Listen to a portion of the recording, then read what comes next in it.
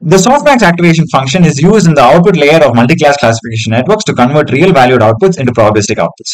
But to understand how that works, let's consider this example. So here we have an image of an animal, and our multi-class classification network is trying to classify it as a horse, a dog, or a cat. And the Z values are my real valued outputs in the final layer.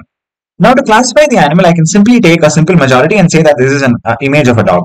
But this is not very interpretable, right? The final values. So what does minus 0.5 mean? What does 2 mean? And what does 1 mean? And how different is a value of 2 from a value of minus 0.5?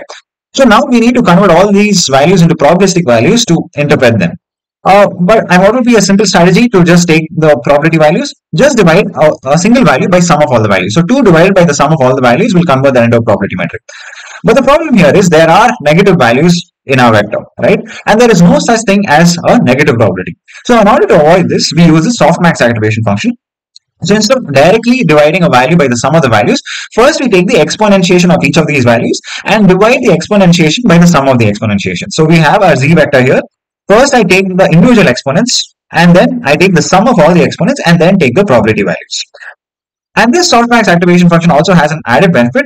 So you see a very small difference between 1 and 2 in the final output layer becomes a very big difference in terms of the probability output. So 0.69 and 0.25. And that's why we use the softmax activation function.